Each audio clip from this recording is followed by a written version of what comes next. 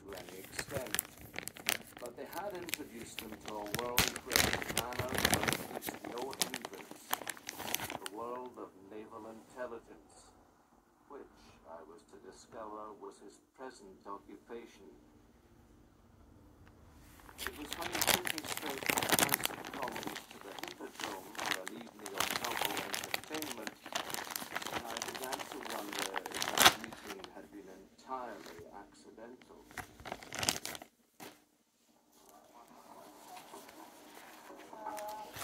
Reserve a seat. Down here, behind the band, you get the feel of the place. I've got it already.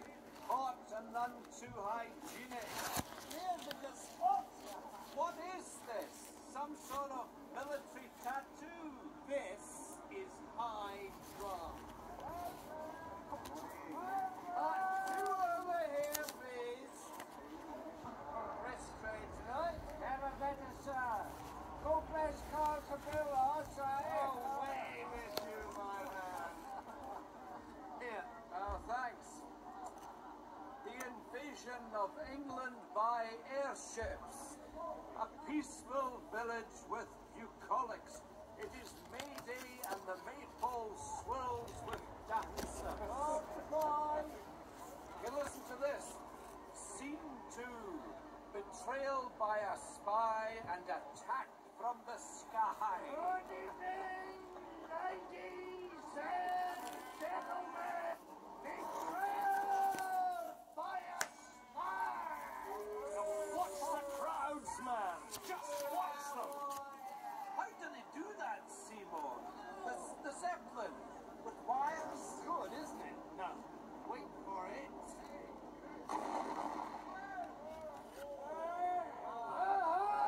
Sandbridge blown up. German parachutists descend on their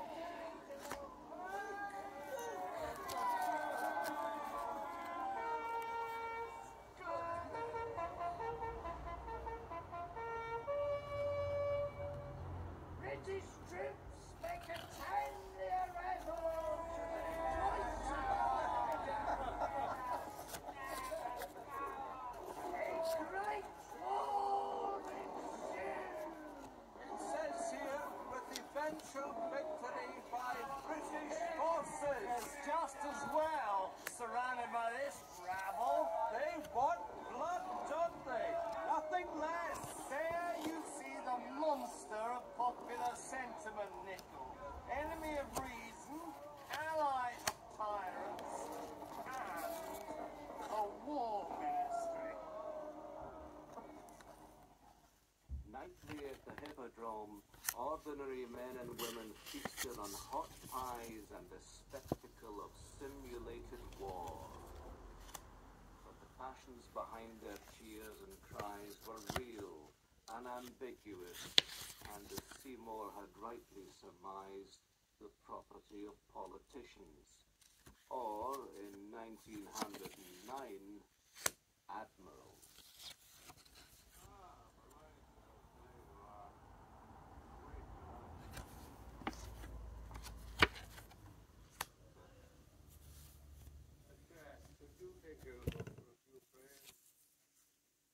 Steward, bring some port to the window seat. Rear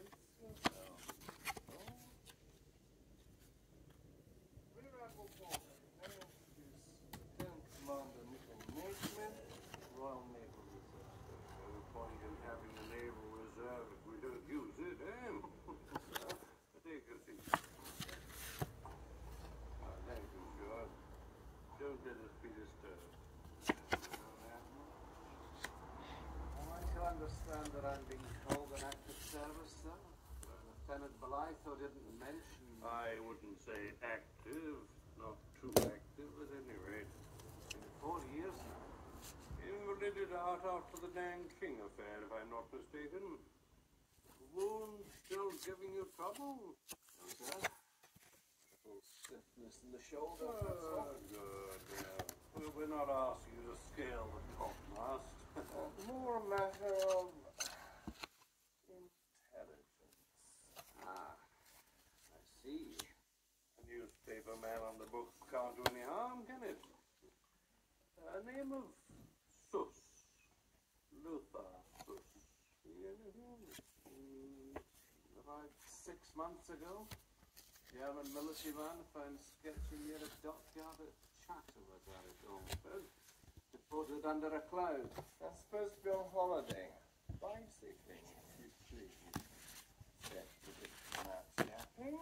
But sir, I have to tell you, I plan to be married later this year. I'm most reluctant to spend time away from Edinburgh. Married? Yeah, that's polite, oh. Get yourself into a decent club, you forget all about them. Women, that is. Eh? One takes a sporting interest, sir. Stick to the ponies. They can kick you in the head, but it's a clean death. Now, where were we? At this stage in my career, I feel that I'm You didn't come in here through the tradesman's entrance. Make sure you don't leave by it. It's clear we're talking at cross purposes here. It is because you live in Edinburgh that your services would be of most value to us. Ask him about the other fellow. Otto Beckner. Ever heard of him? Can't say I have. What's the connection? Well, there may not be one. But then again, there may. Who is he, sir? Professor of Engineering, University of Hamburg. But in Edinburgh for a year on some official exchange. Students seem to like him. We've got transcripts of his lectures. All good stuff, apparently.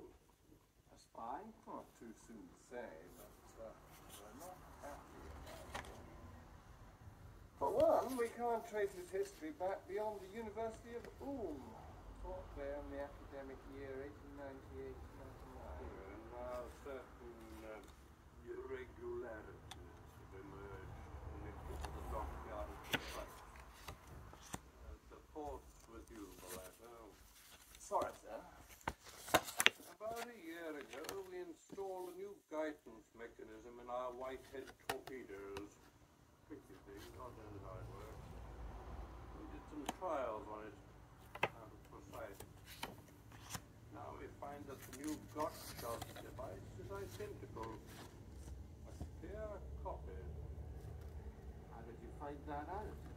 If I may ask. We have a source inside one of their shipyards. But there's a problem on our side too. See, we think we know the culprit. Andrew Porter, civilian engineer. Young, idealistic, you know the type. But more to the point, he's been seen in the company of This Flechter character. Wrong. This Beckner character's wife. Ah, I see you're interested, Jason. So it was that over a minor proportion of a bottle of best reserve, the major proportion going to the Admiral, I came to know of Hannah Flechter, and what Seymour Belither described without conscious irony as her soigné charms. She was, so I was told, the better part of 30 years younger than her husband, who must have been around 60 years of age. This in itself would not have been unusual, were it not for the stream of anxious young men she had drawn into her husband's elevated circle. All had been foreign, military, or diplomatic. She was known to our Berlin embassy. I was as fascinated as Seymour. and he plays the piano like an angel, Nickel, by all accounts. So you see what we're asking you to do, Nathan. Just to get involved. In a social sense, of course. Your position as a correspondent gives you access to many years. I want you to make full use of them. By the way, the proprietor of your newspaper, Lucas Carnforth, has made it known to me informally, of course. He'd be very pleased to extend your journalistic duties in this way, and that he's instructed your editor to give you rather more freedom from a cut than you might normally expect. But We in the Admiralty are ever alive to the dangers of becoming involved in political maneuvers, as opposed to me. The fact of the forthcoming by-election in Portsmouth should not have escaped your attention, is it? Of course not. The fact that Lucas Carnforth is about to announce his candidacy might well have. I believe your American colleagues call this a scoop. Thank you. Yes, sir. However, you see a dilemma which places us in what is, after all, a ministry of His Majesty's government. But Lucas Carnforth is a Tory. And therefore, technically at least, in the opposition. So you can't afford to be seen tub-thumping on his behalf. And any prospective MP for Portsmouth constituency would rejoice in tales from Germany. Whether it existed or not. We tread a careful line in our small department between truth and the other thing. Whatever. They had a plan. In the second week of May, there was to be a social event of some significance at Dalmeny House, Scottish seat of the Earl of Rosebery, occasioned by the forthcoming marriage of his daughter. The social basis of the celebration ball had been widened, at the suggestion of Lord Bishop, to include many officers of the Northern Fleet, then preparing for summer manoeuvres out of the fort, and also to include myself, my fiancée Cora, Seymour Baligo, and the suspect, Andrew Porteous. On the day, a midsummer sun lingered until late evening, when lanterns were lit throughout the exquisite parkland down to the white beach bordering the Forth estuary. Inflamed somewhat by champagne, the orchestra rose to the requirements of young love, high spirits, and counterintelligence. Nickel, free me from his clutches, please. She dances, Nickel. She dances like a derby. The sighing silvers of the civil service are taking their toll. He used to be a man of action, Cora. Take my word for Oh, it. you are too unkind. I shall have to take your hands more often. It's the only exercise open to a gentleman that doesn't invite ridicule. Oh, come on, Nickel. The next turn is a waltz. Even you can manage that. Only if you let me leave. Just this once. Come on. Keep her on a tight rein and you'll be all right. I'm going to skirt the Duke's domain. The place is teeming with air. He lives in hope. He's very sweet. But how his eye roves Over you. over every female under 40. Under 50 if you're wearing enough jewelry. Oh, he doesn't change. I'll bet he is attractive. Some may think. Oh, jealousy is so reassuring in a man, Nickel. Ah, at last. Now that, Cora, is Hannah Fleshner. Now I wonder where her husband is.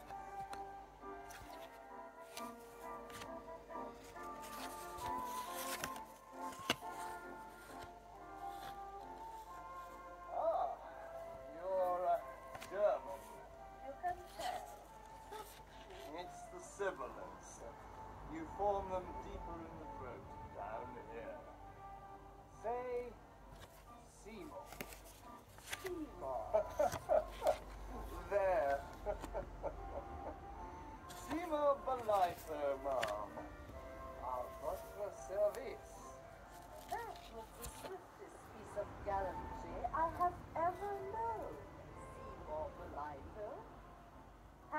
Fleckner, me meinete. That is to say, Your husband is approaching from behind with a pair of dueling swords. oh, he hasn't killed anyone in a duel for years. Thank God for that. On the other hand, German girls find a scar or two in the left cheek most becoming in a man. A sign of virility. A very abstract sign, to be sure. English girls favor something more direct and less painful. And Scottish girls? Ah. Now there's something about which I have no detailed knowledge. My friend Nickel here, on the other hand. Nickel! Cora! This way! That lovely girl is far too young for your boldness. Oh. Frau Fleckner, I'd like you to meet an old friend of mine, Nickel Naismith, and his fiancée, Cora Moncrief. My pleasure. Frau Fleckner? Madam, I was just relating to Frau Fleckner how I found Scottish girls so charming. In so many words. I apologize for anything Seymour may have said, Frau Fleckner. He sometimes runs in less than refined company, I'm bound to say. Oh, tell me more.